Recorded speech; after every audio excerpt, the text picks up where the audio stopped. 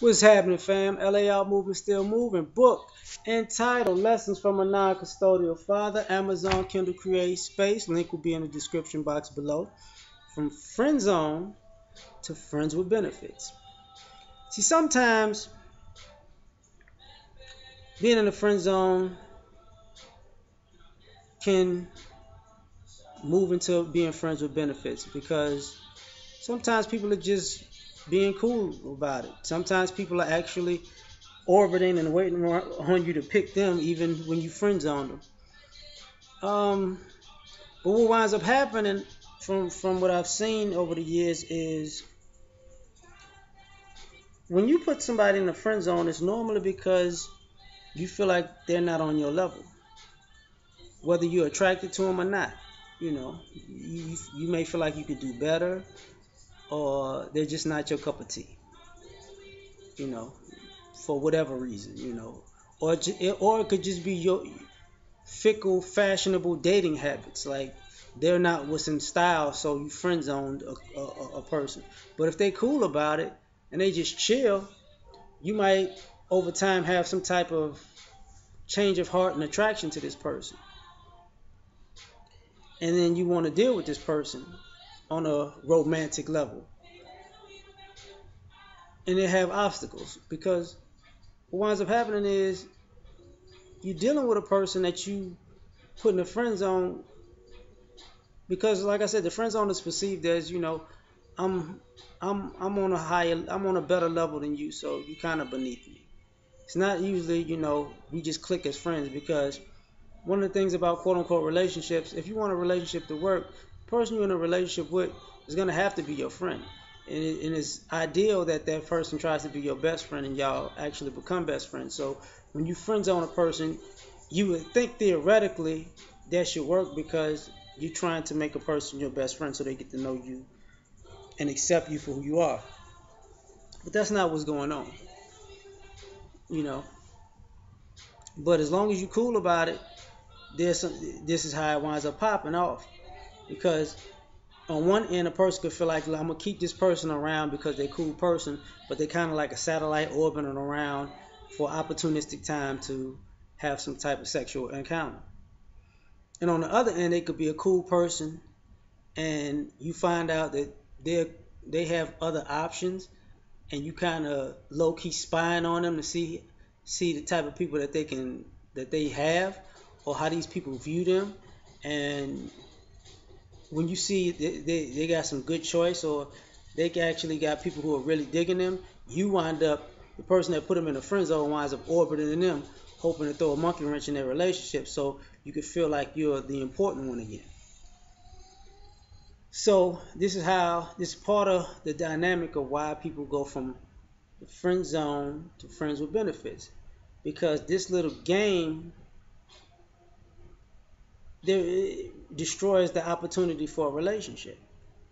Because if you put somebody in the friend zone, see, a lot of people don't have the heart to be real and say, look, I put you in the friend zone because I was not feeling you, or I thought I was better than you, or I was just fickle because it was other, I was a follower of trends, and these other type of people were more fashionable at the time, and that's what I thought I was supposed to holler at because I felt like I deserved the best of this fickle, fashionable ass love that I was looking for.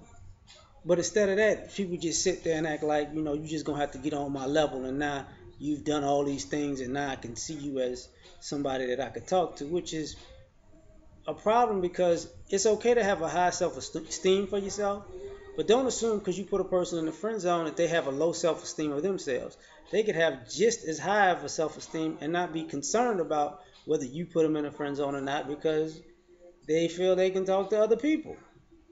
So, that being said, you have people winding up looking at these people like, well, you kind, I shouldn't have overlooked you. You kind of dope. Okay, but you can't see yourself as you can't necessarily be in a relationship with them because you're still accustomed to treating them like a friend zone person, and they're not going to accept that. Because sometimes when you're in the friend zone, you're close enough to see the type of people that the person who friend zoned you are attracted to, and how they treat those people and how those people treat them. But you're far enough away to not have a dog in the fight. So you come to see those people, and it's like, well, I want to be with you, and it's like, yeah, yes, you must have forgot I know how you treat these other people. So I can't be in a relationship with you because you're not gonna treat me like you treated all those people that you were chasing around and attracted to, and were feeling and thought they were the flavor of the month. So a relationship kind of hits a wall right there, the idea, and then you wind up, it might just be sexual because some people feel like they can't get over that hump because they know that they probably friends on the wrong person and they kind of full of shit for trying to shortchange them because I can't say they came to their senses, or you could say you overlooked a good person. Two, you're trying to settle for this person who's always been there because all the people that you chose didn't choose you back. So it's a difficult dynamic, which winds up leading to being friends with benefits. Because at the end of the day, what you gonna do? That person. It's a timing issue.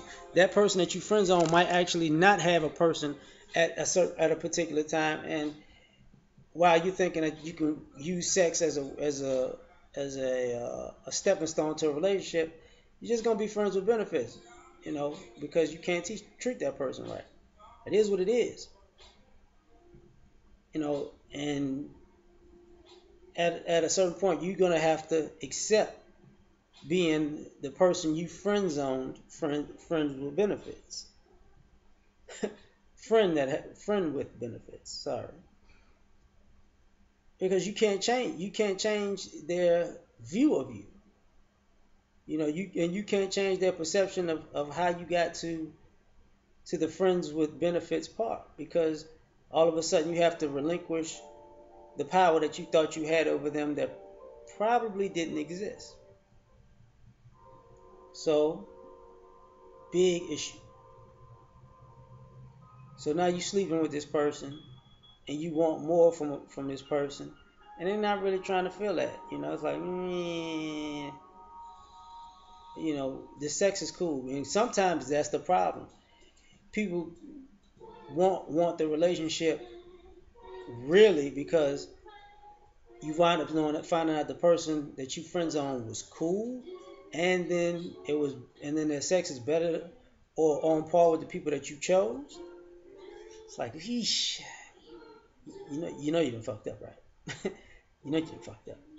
So, and now you trying to push harder to get their attention, and you come off as thirsty because you was so in control when you friend zoned them, and now when you friends with benefits, you thirsty as hell.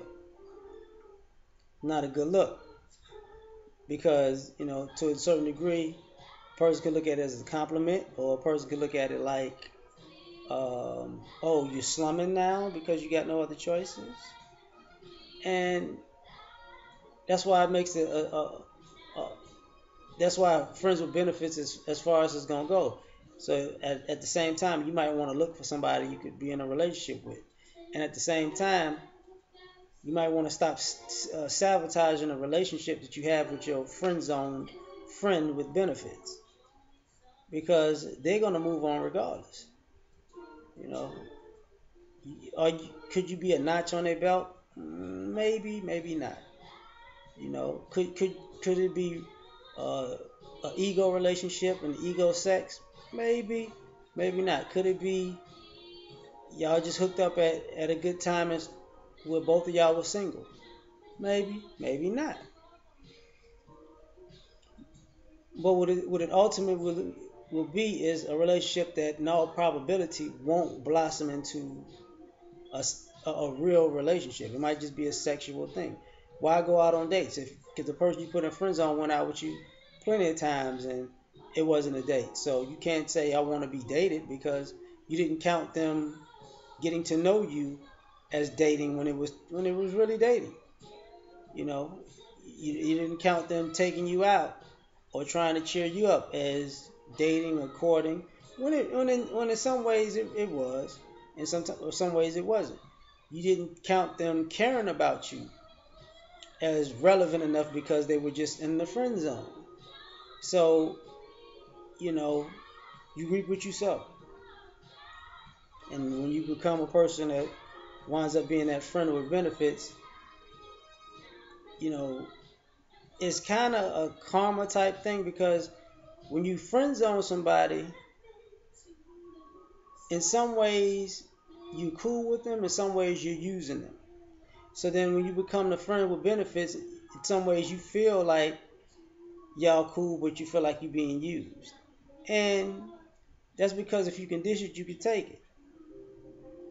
Now if you willing to accept that and be real with the person and be real with yourself and say, hey, maybe this is what I got coming if I'm in this situation, y'all might be able to move forward in some capacity. But a lot of times people don't realize, and it happens a lot because whether people like to admit it or not, whether you friend zone somebody or you just know somebody for a long time, between men and women there's always going to be that sexual tension, and normally people may be in the same circles or they just may keep in touch, and at some point it blossoms, in some time, whether it be a month, a year, 5 years, who knows? You touch up with people, they go back and forth. You've had people who met up 6 months later, the people who had got married and had kids, the high school sweethearts and all that other type of stuff. You know, it happens a lot.